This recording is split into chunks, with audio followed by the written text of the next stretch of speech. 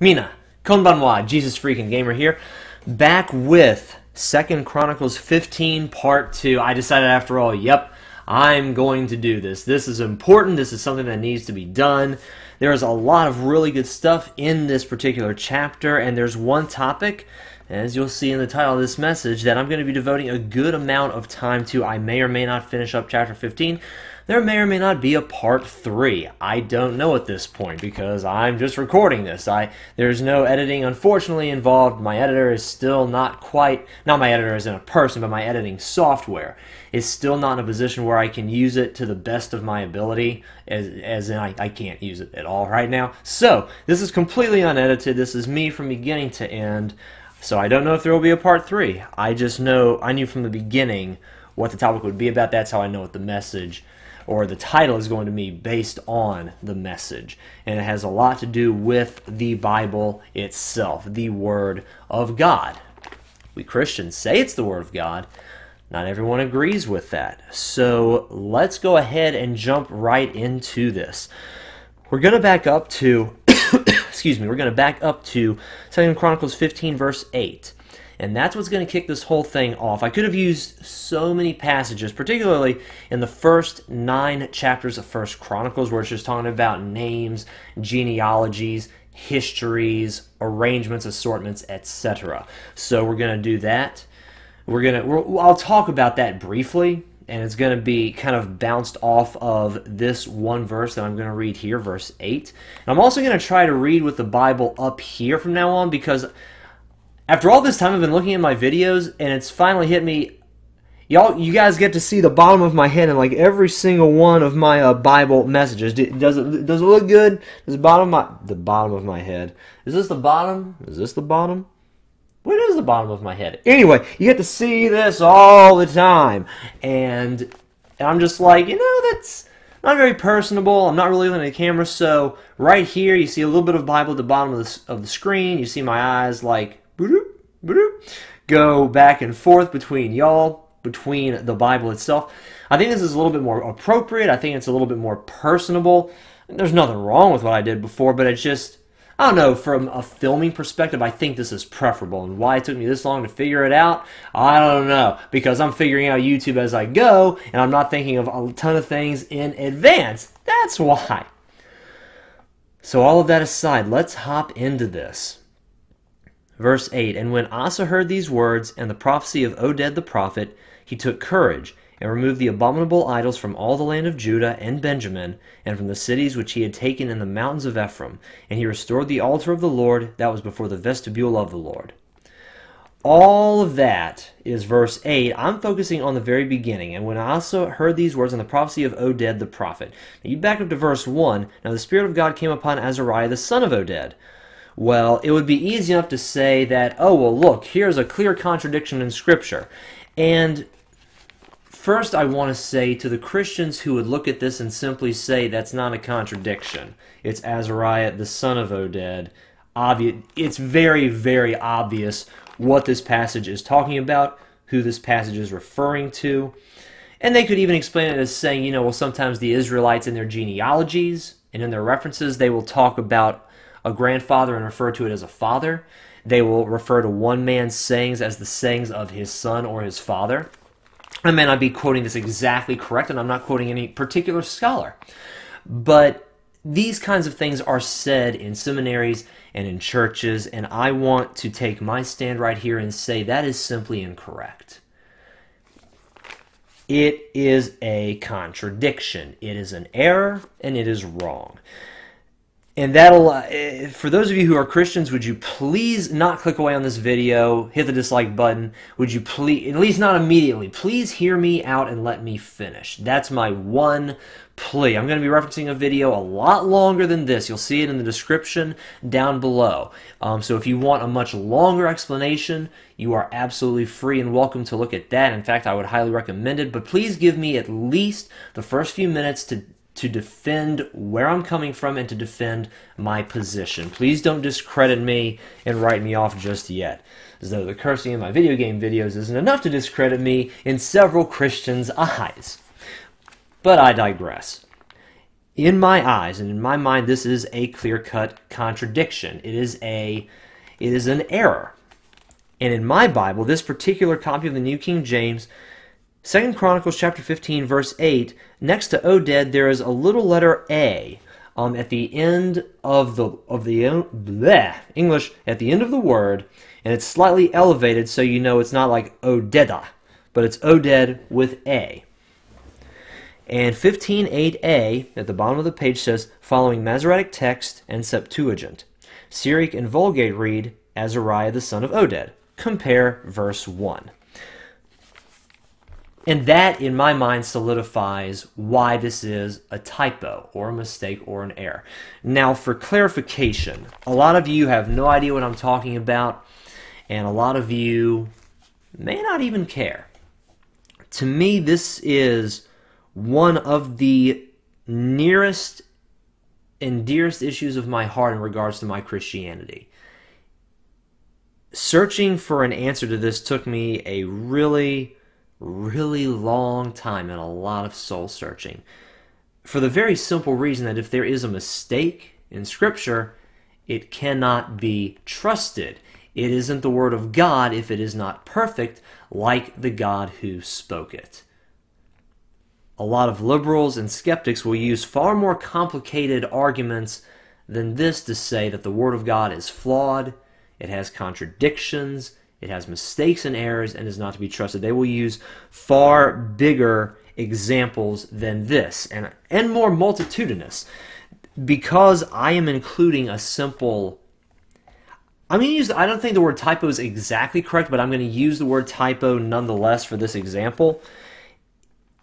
And maybe the first explanation used by several Christian scholars could explain it very simply, very easily, and concisely in the context of writing the Old Testament. Maybe that is simply how the Hebrews wrote. To write someone as saying something and it was actually their father or their son, that was completely and totally acceptable back in Old Testament writings and times. Perhaps that is correct. And if so, then I am incorrect about this particular passage. I will say that there are verses in the Old and New Testaments, the more complicated examples that I mentioned earlier, that are clear-cut typos or contradictions. And if simply stating this wasn't enough to make it a contradiction, what you have down at the bottom, let me unpack that a little bit. The Masoretic text and Septuagint, Syriac, and Vulgate.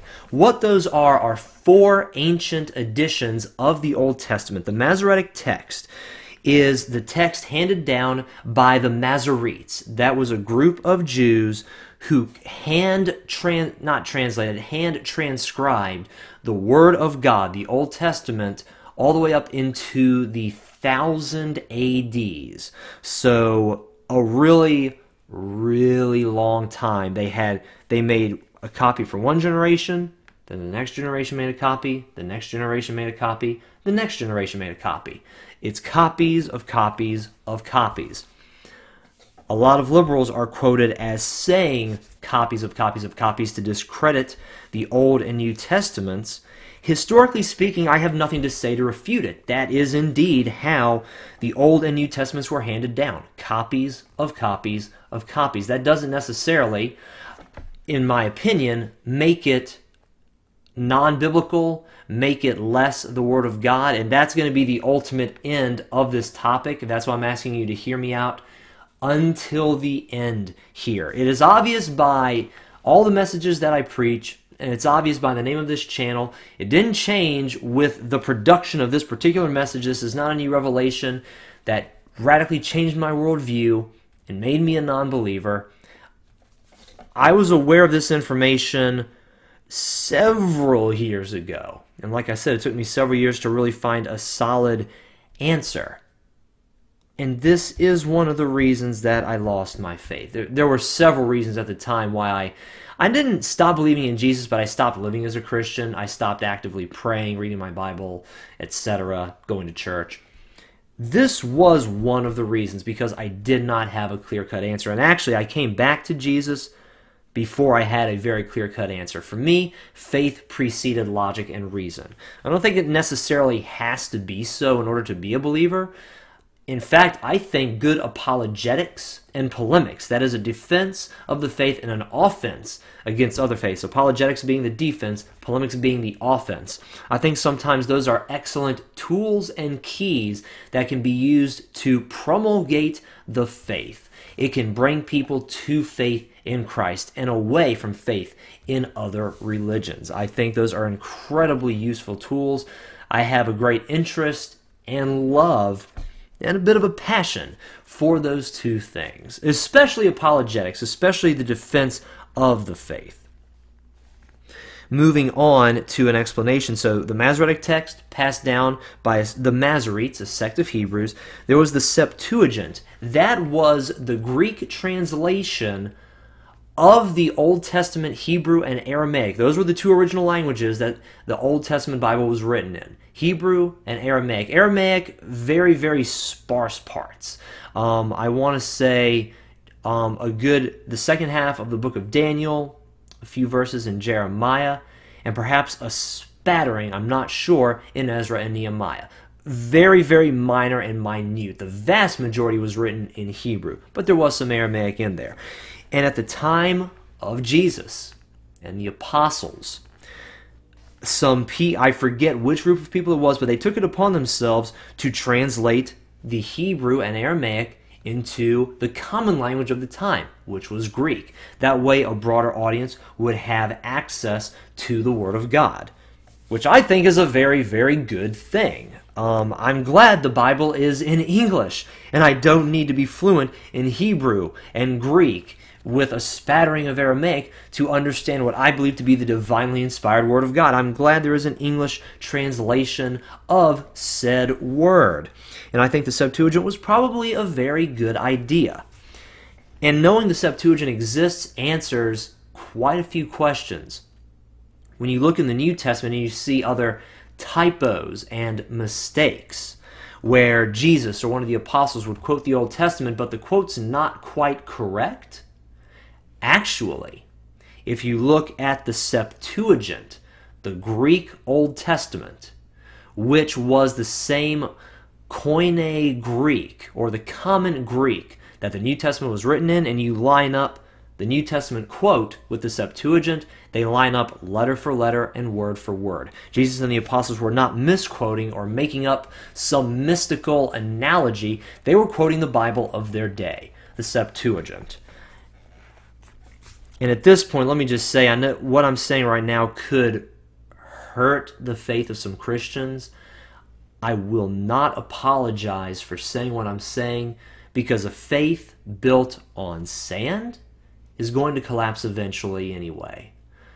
What I want is a faith built upon sound bedrock, something that won't be shaken and won't be moved by the storms and the raging winds of this life that the devil loves to kick up to destroy believers.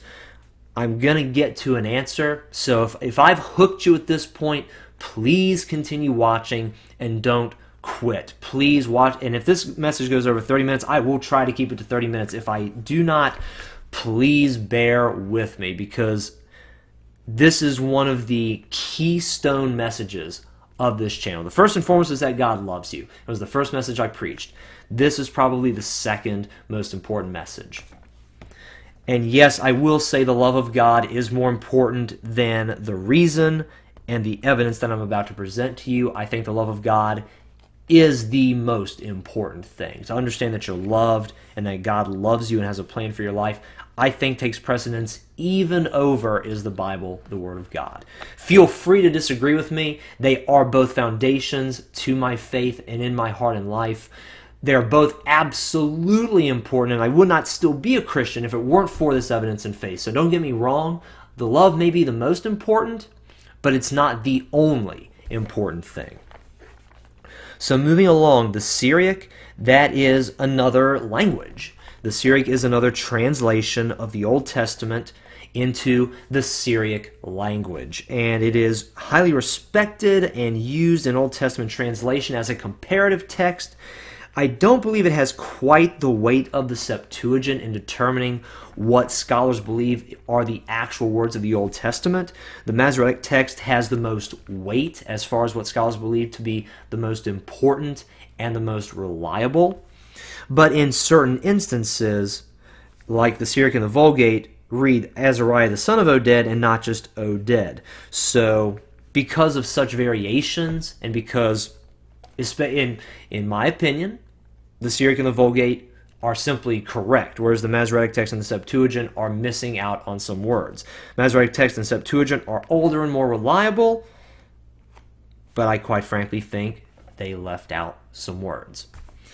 And I'm going to get to that in just a minute. Finally, the Vulgate, the scholar Jerome in the, I want to say it was the 4th or 5th century A.D., he was a bishop of the Roman Catholic Church, and he translated, once again, the entire Bible. But of course, since he was a Christian, not just the Old Testament, the New Testament as well, he translated the entire thing into the common tongue of that day. It was Latin.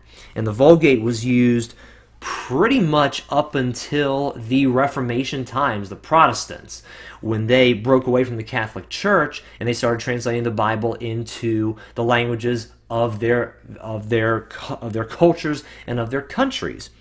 The Catholic Church was saying that the Vulgate was the Word of God, that it was the reliable Word of God. You didn't need anything else. The Protestants were like, we want the Bible in our own language, not just a language that only scholars, only monks and priests understand. We want the common people to be able to read it and interpret it and understand it for themselves, and we believe that'll be great for the understanding of the message and the gospel and the Word of God in general, that it will lead to a godlier civilization and to more salvations among individual human beings. And I am a Protestant and a charismatic, non-denominational Protestant on top of that. I would agree with that viewpoint. I think it is a great thing, like I said earlier, to translate the Bible into my language, English, and I think it's a great thing to translate the Bible into the languages of the people. I agree wholeheartedly with the Protestant reformers that it is a key, integral tool to converting the masses and making the Word of God commonly, widespreadly known. So we have 4 ancient editions. The Vulgate would be the newest one out of all those editions, and it started in the 5th century. The others, to the best of my knowledge, predate that. I don't know by how much. On that point, you will need someone far more scholarly and erudite than I. But the Vulgate is the newest out of those 4, but all 4 are consulted in the translating of the Old Testament. So here's a news flash to the uninformed. The Old and the New Testaments aren't based on just one solid document. There isn't a one Word of God. There isn't just one copy of the entire Bible that's completely error-free, contradiction-free. There are several different things throughout. Sometimes, in my reading of the Bible, the Masoretic text seems correct over the other 3. Sometimes the Septuagint, sometimes the Syriac, sometimes the Vulgate. And the New Testament has 2 primary texts that scholars use, not 4. Of course, obviously, they're much more recent because the texts they're translating are much newer by thousands of years. They're only 2,000 years old, not a potential 4,000 or older years old. So those texts they are more numerous and they are more reliable. When you hear of the Bible having tens of thousands of texts, that's referring to the Greek New Testament. That actually is not taking the Old Testament texts into account at all. But there are over 10,000 manuscripts, some in part, some full, and all of various ages and accuracy of the New Testament. And throughout the Old and the New Testament, there are contradictions, there are complications. Once again, there is not one text that just plain lies out what the Word of God should be. So, and like I said earlier, that there are much more complicated issues, like this is one of the simplest texts to look at and talk about because there are texts with a very obvious correction, and even if there was no correction at all, if it was simply a typo, it would be very obvious what this verse was referring to based on just a few verses up ahead.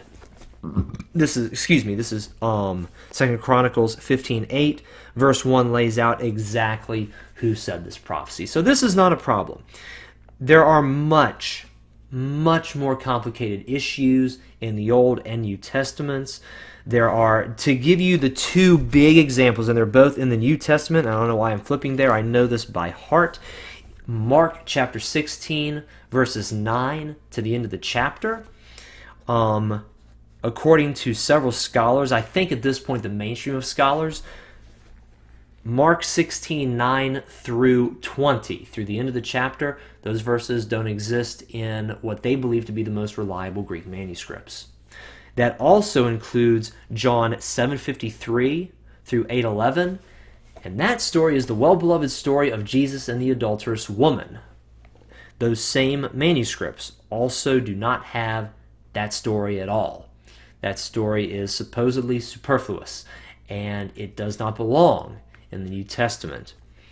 Again, I know if some people may listen to this and be taking it very seriously. Some people may just be like, oh, who cares, ho hum.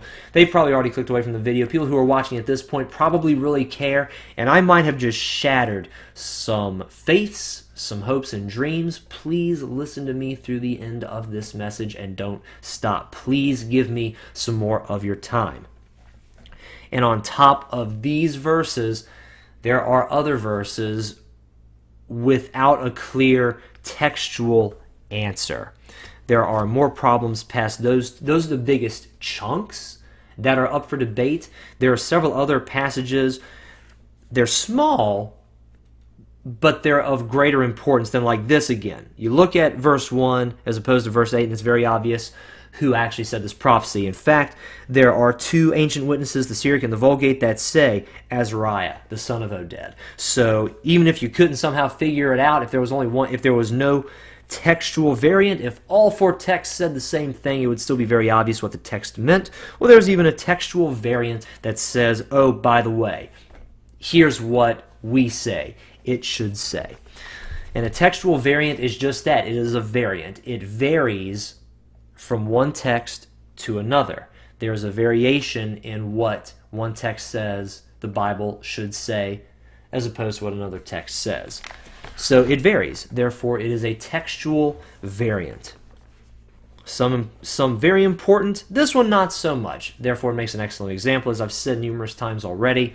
Some are incredibly important, and entire books have been written on these particular points. What I'm looking for in this message is an overarching point. I'm looking for something very, very specific, and I'm looking for something that you can home in on and believe. And that was this point that I'm about to make, and you're going to have to make up your own mind as to what you believe. At this point, there's really no denying the truthfulness of the copies of copies of copies. That is how the text was translated. And as Christians, we have no right or reason to hide from that truth. Historically, there is absolutely no denying that that's what happened. There's also no denying that there are textual variants. Even if there was somehow one absolute word of God that we knew this was the text, this was the truth, this is right, all the others are wrong, it wouldn't change the fact that there were mistranslations, that there were misquotes, that there were differences of opinion at some point. The biggest problem is that we don't have an absolute measure on what is and what isn't the Word of God, on what verses are and are not correct, on what verses should and should not be in the Bible. What we do have are scholars who have studied their entire lives to find out which text is right as opposed to which text is wrong, which text is best and which text is worse. We have paleontologists. I'm sorry, that's dinosaurs. What am I talking about? Archaeologists, history hunters, who have again devoted their entire lives to digging up ancient stuff, texts, pots, jars, etc. And they want to find this history. They want to discover, biblical and otherwise, what happened in the ancient world. History consumes them and is their passion, and they love it, and they devote their lives to it, and they dig up these things, and more texts are discovered. Primarily New Testament, but some Old Testament stuff as well. You hear about the Dead Sea Scrolls. Those were some Old Testament texts dug up that predated what we had by over 1,000 years. That's why it was such a big deal. That's why it was such a huge discovery, because now we have text 1,000 years older than what we previously had. To sum it up, when you look at all of it, and I'm going to make a clearer point near the end of this. I want to give a general point, or a few general points, and then I'll wrap it up into a very specific point that kind of sealed the deal for me. It's not like all of my questions are answered, but I would dare to say at this point in my life, the big question is answered. What we have are hundreds and thousands of texts, all saying a bunch of contradictory things, all saying something slightly different from the next. So how do you determine the truth in the middle of all of these texts? Well, one, there is no text more reliable or more preserved than our Bible, Old and New Testament. New Testament primarily, but the Old Testament counts as well. With the number of copies we have of both Testaments, it is the most attested to historical document out of any book in all of human history. And what that means is, with all of the testimonies, with all of the texts, in the middle of all the variants, if we don't know what the Old Testament and the New Testament are saying, especially the New Testament, then we don't know what any historical book is saying. If we can't trust the text of the New Testament and the Old Testament, then we cannot trust the veracity and the historicity of a single historical text documented prior to the printing press in the 15th century. We can't trust anything historically up to that point to be valid or correct, and we would have to doubt all of human recorded history up to the printing press. And there are a few scholars that have adopted, we don't know history.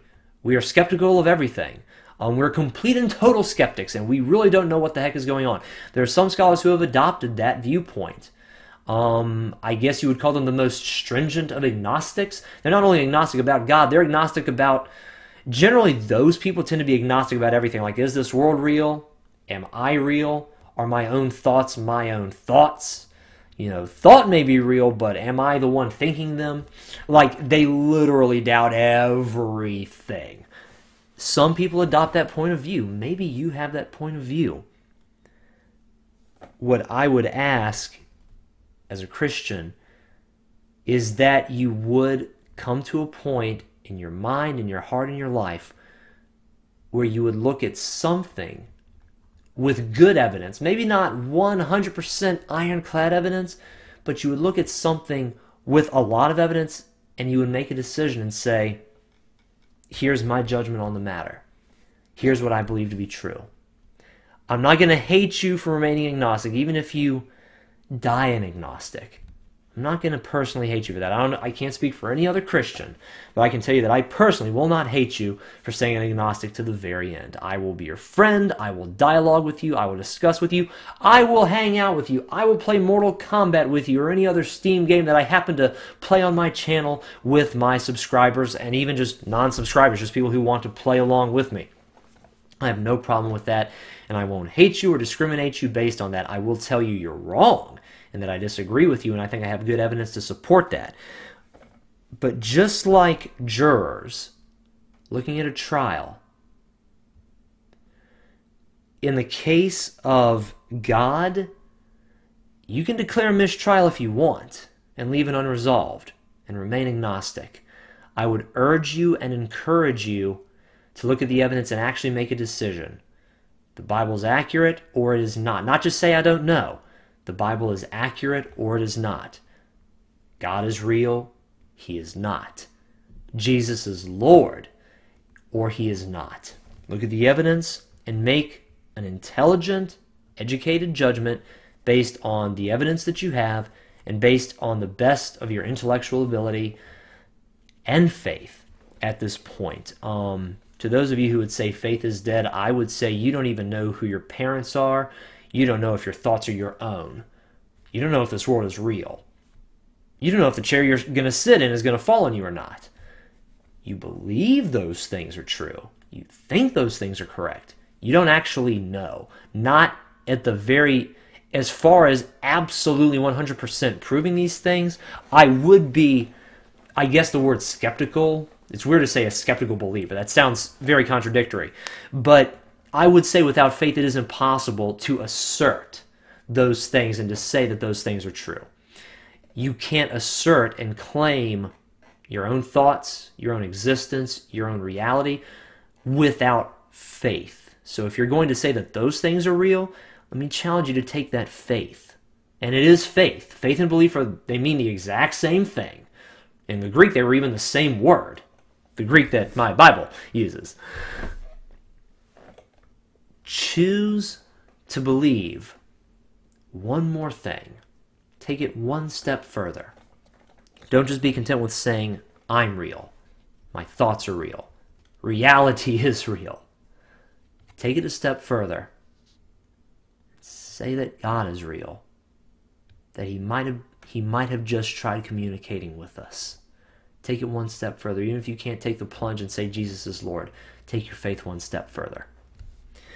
And on to what I would say is, this has all been a summary. I'm going to link in the description down below a debate between Drs. James White and Bart Ehrman. Bart Ehrman is probably the most reputable non-Christian scholar in regards to textual criticism of the Word of God of the current day. James White I had honestly never heard of prior to this debate, and he won so much respect from me in this debate because it was his point that I believe to be true, and it came to the point where I looked at just the simple logic of it, and I was like, you know, that's a really good point.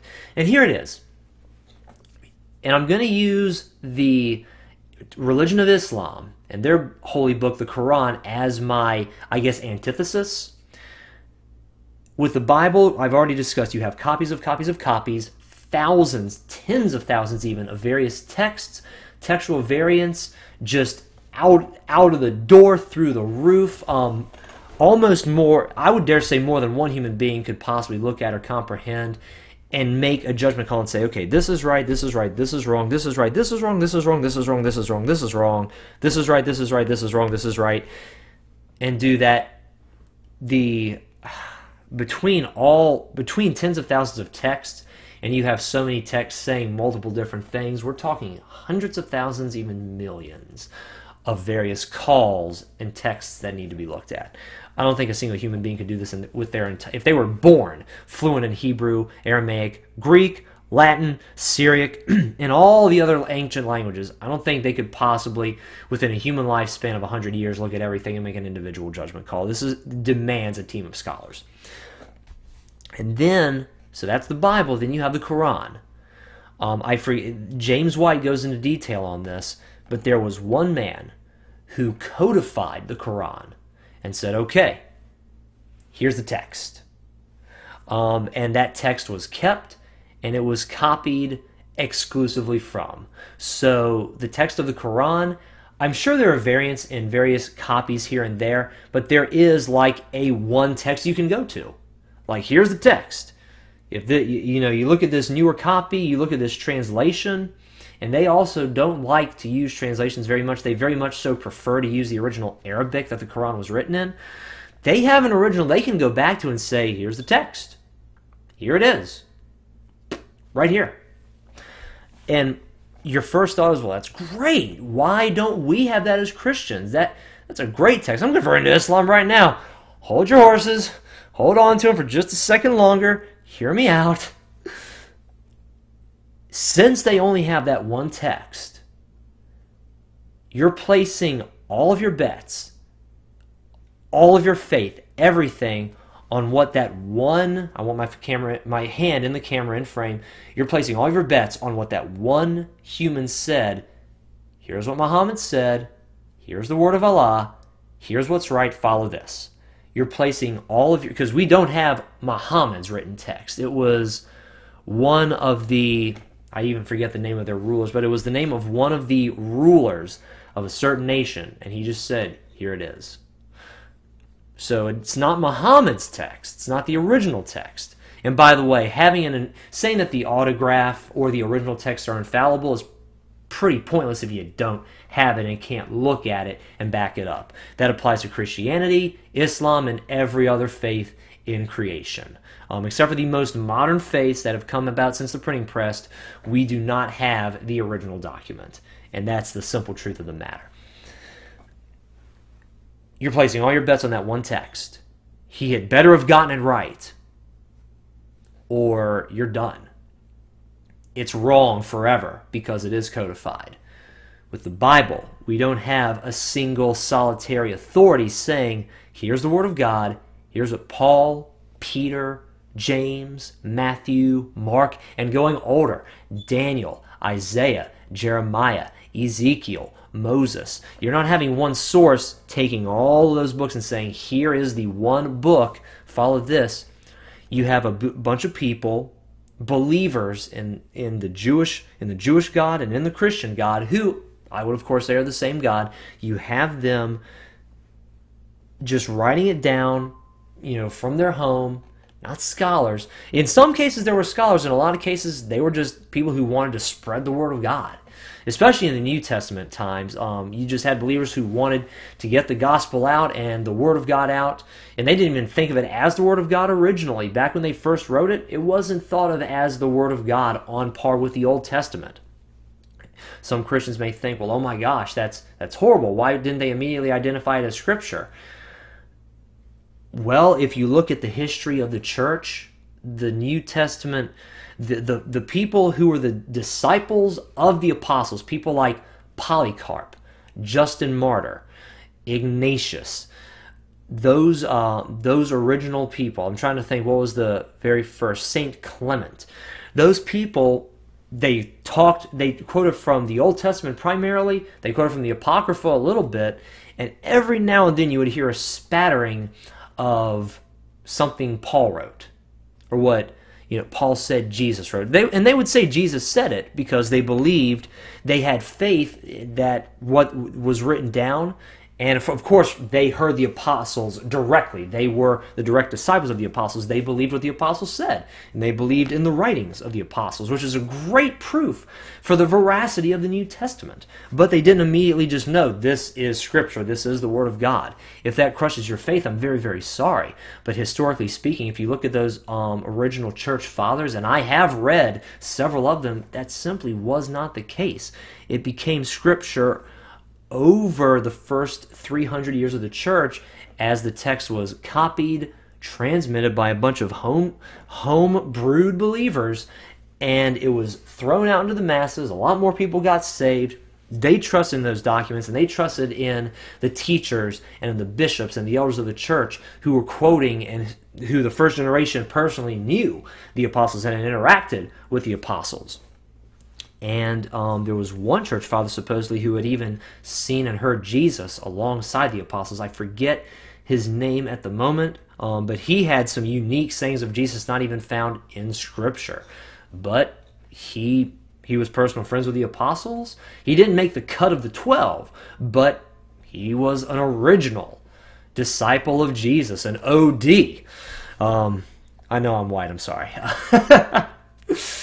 That sounded so incredibly bad, but he was an original disciple. He was one of them alongside Peter, James, John, and all the other 12. He just didn't have any biblical books written after him and his sayings, so they are relegated not as Scripture, but they're relegated as church history, and they were highly esteemed in the early church, along with the works of Polycarp and Clement. They were highly regarded and revered. And in one of the oldest New Testament scripts, the books of 1st and 2nd Clement, and I forget if there were any others, but they were written at the end of our New Testament. Kind of like they're a step below the New Testament, but they're also right beside it. because they were so highly esteemed. Again, this isn't in the bounds of dispute. This is history. So if this shatters your faith, I would plead with you, don't lose your faith yet. Think about this rationally and logically. This is simple history. And as Christians, as bearers of the truth, we need to confront the truth, with the whole heart, with the whole mind, and not give up in the face of adversity. Rather, we need to look at the evidence and see what it presents to us and see the story that it tells. What we have, and here I'm going to wrap all this up. We're at 40 minutes. I told you if I had to go over, I would.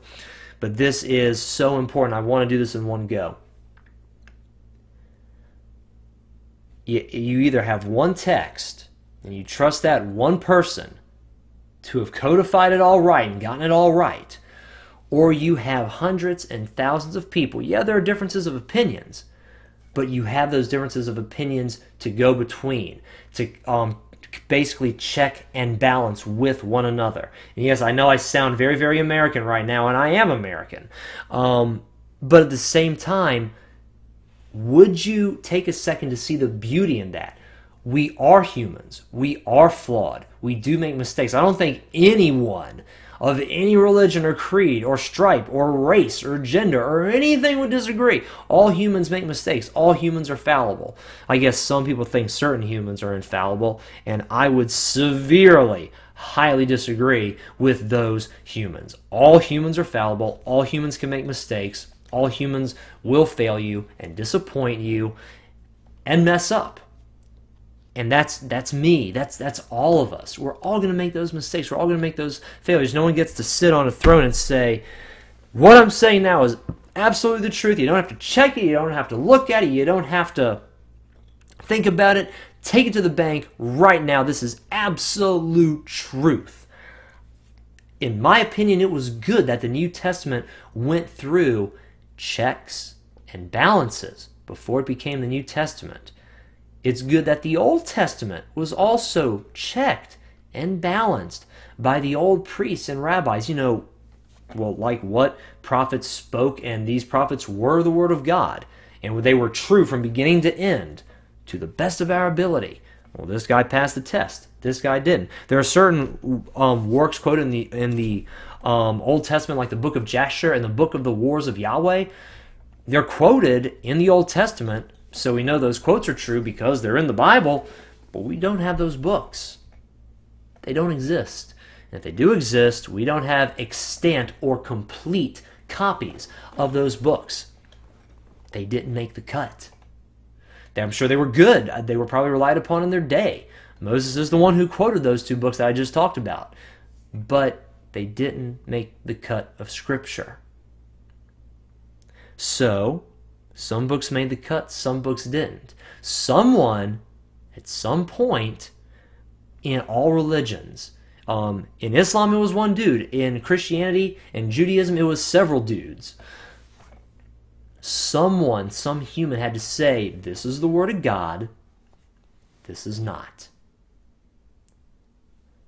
This is infallible, this is not. A human wrote the book, yes, inspired by God, directly from the divine himself, but a human wrote it down, a human transcribed it, a human preserved it. And they did I'm going to assume that they did their best in all three of those capacities. But knowing the human potential to fail, I am much more comfortable given a variety of human writings instead of trusting just one person to get it right.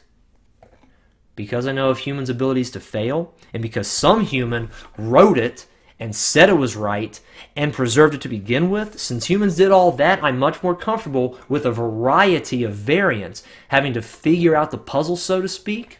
I'm much more comfortable with that, and it seems much more honest and open to critique than just one copy where you have to believe it or you're completely wrong. This is right, everything else is wrong, and everything is judged by this one measure. I don't trust any human with that level of authority and that level of power. I don't trust it. And that was the answer given to me in the debate I'm linking in the description below.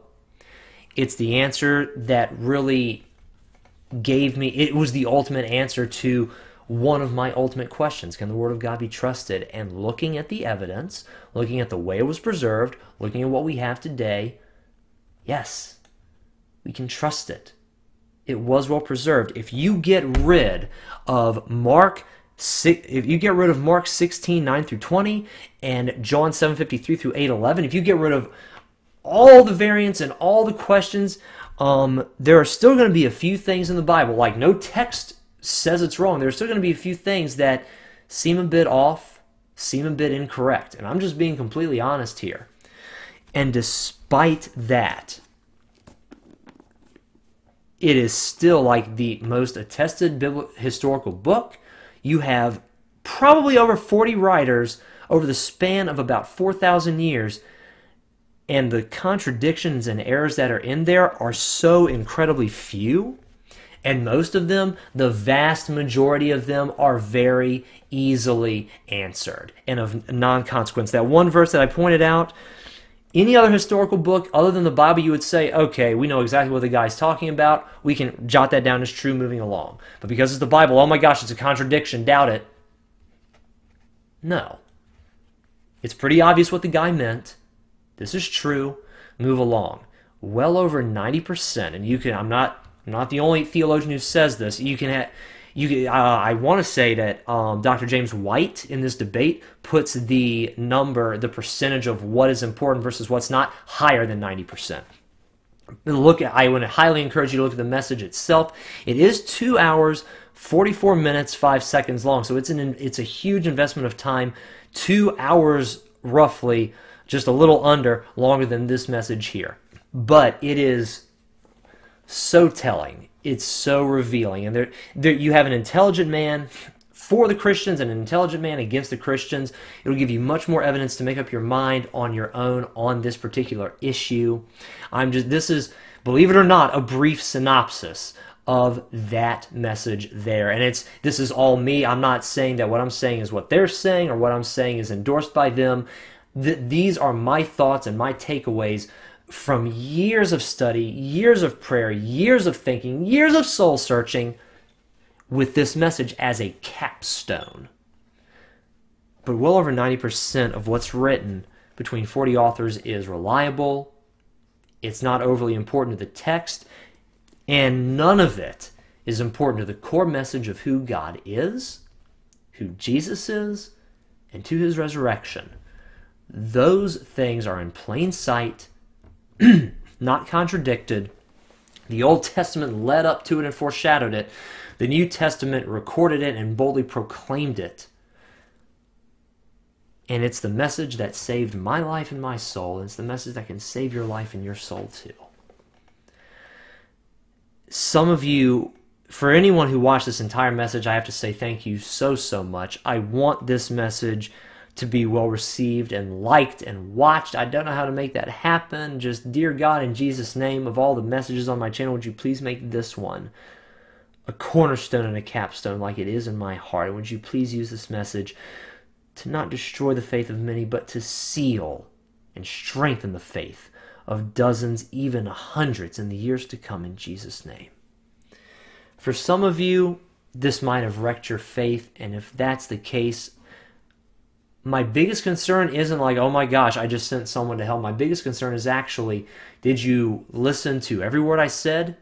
Did you listen to people other than me? Did you maybe watch the message in its entirety of what I redirected you to? Did you spend more than 50-ish minutes on this topic?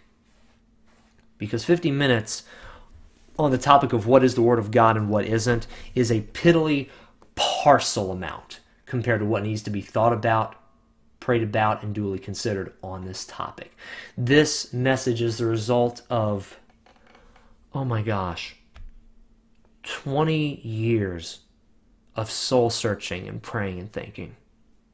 I've been a Christian for about 23, and I started taking these topics pretty seriously pretty early on. If it wasn't exactly 20, it's close to that. This is the summation of 20 years of a layman's. Well, I did go to seminary for a brief bit, but like I said, it wasn't accredited. I only have a diploma of theology.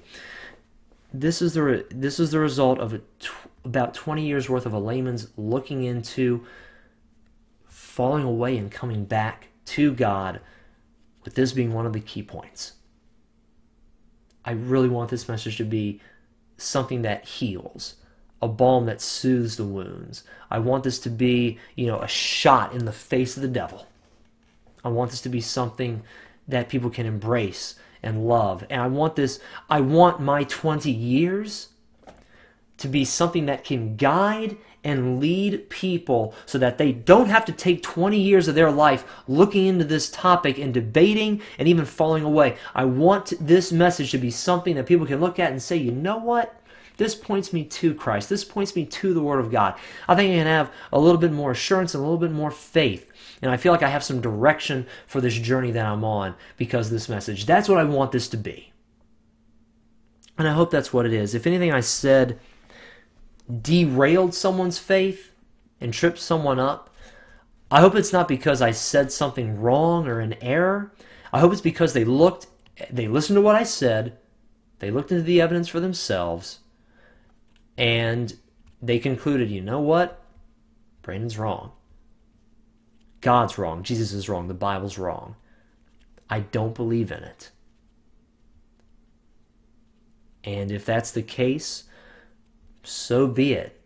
In fact, I will salute you for actually looking into it and not just making a quick jumping decision. And also, on the other end of that, I want this video to be an encouragement and a message to those who believe in Christ and maybe who don't believe in Christ, and that this will push them to Christ, that this will push them towards the Bible, that this will encourage their faith and strengthen their faith in a book where there are legitimate questions to be asked. I want people to look at this rationally, logically, reasonably, and come to a reasonable conclusion and have a reasonable faith that Jesus Christ is God, that He is who He said He is, and that He can be trusted. It's not just some prophet or some madman in the Middle East, but that He was the Son of God, sent from the Father, filled with the Holy Spirit, with a divine message of forgiveness and love and peace and goodwill to man. It's the week before Christmas, doggone it, so I'm allowed to say that right now. And again, to those of you who will believe this, just as I encourage people who doubt me to look into it further, please don't just take my word for it. I want this to point in a certain direction, obviously. My channel and this video are incredibly biased, and I'm going to be biased because I'm a Christian. And I've come to these conclusions, and this is a topic that I encourage at the very beginning. Please come to a conclusion on. Don't just take my word for it. If this is what the capstone, like James White's, this one debate was my capstone. If this video is a capstone for you, that is great. If this is a brand new issue to you, I would encourage you so strongly to look into the particulars as I have, to think about this more deeply as I have. Maybe not take 20 years, but honestly, devoting a year or two and thinking strongly about it, and, looking into it every few days would not be a bad idea.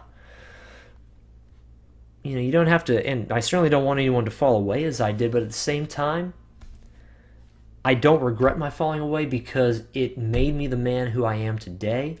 It strengthened my faith in Jesus Christ. It brought me closer to Him as a result. God took that stumbling block and made it a stepping stone, and now I'm on my way to heaven. Well, I don't think I was ever off the path to heaven. That's a whole other debate of its own, but I don't think, because I never lost an actual faith in Jesus Christ, I don't think I was ever on the path to hell. Aside from the fact, obviously I was born, I was lost, and I needed to be saved.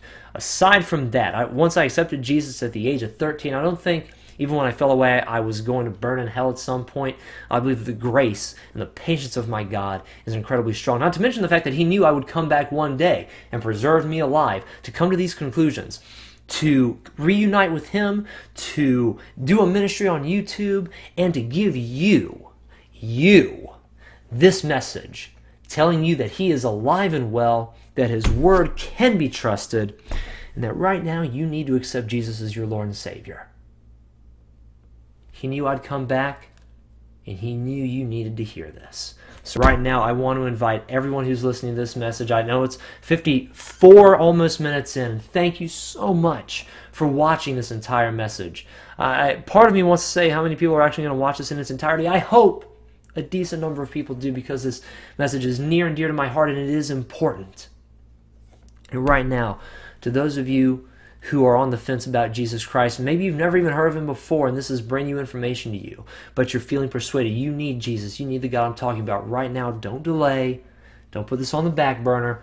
Accept Jesus right now. If you need to do your research and you need to do some more thinking, by all means do so. Don't make this decision hastily, because I am asking, and God is asking, for a lifetime and indeed an eternal commitment. If you need time to think about it, take some time. At the same time, don't put this on the back burner. Don't take a long time debating it. Say, I'm not so sure, so I'll think about it. Oh, excuse me. I'll think about it next week. Think about it next month, next year. Don't wait on this. Look into it now. Literally, your eternal soul and your eternal destination does depend on this decision. So don't take a long time thinking about it, debating about it, sitting on the fence. Do your research now. Come to a decision sooner, not later. And to those of you who want to accept Jesus, just accept him right now as your Lord and Savior. Tell him you believe in him, that you died on the cross, that he died on the cross for your sins, that he rose again from the dead 3 days later to guarantee you eternal life. Say it in your own words, and if you want some words to follow this prayer with me. Say, Lord Jesus, I admit I'm a sinner. I admit that I need you to forgive me of the sins I committed.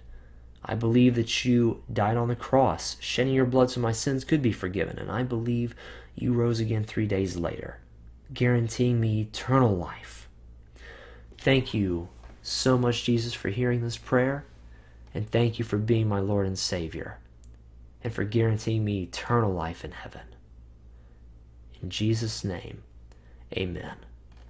And if you prayed that prayer and you meant it from the bottom of your heart, then your sins are forgiven. You are a child of God. You are forgiven. You are saved. You are on your way to heaven. Congratulations on the biggest decision you'll ever make in this life. If I can encourage you, read the Bible just a little bit every single day.